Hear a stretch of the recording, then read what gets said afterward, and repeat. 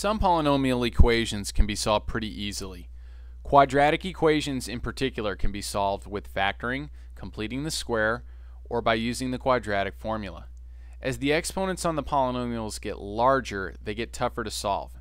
In this lesson, we're going to use our graphing calculator to solve the polynomial equation x cubed minus 6x squared plus 11x minus 6 equals 0. Start by pressing the menu button on your Nspire.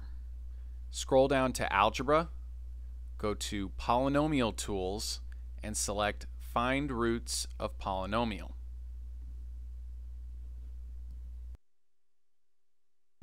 The largest exponent in our equation is 3, so change degree from 2 to 3. You also have the option to have the Nspire display real or complex solutions. From here it's easy. Just enter the coefficients from the largest exponent to the smallest. In this case, they are 1, -6, 11, and -6.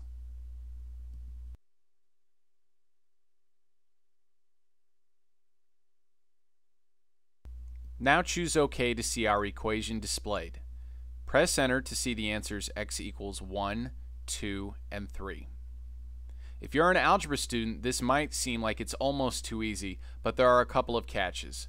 First, if there is a power of x that doesn't appear in your equation, you'll need to enter it as a 0.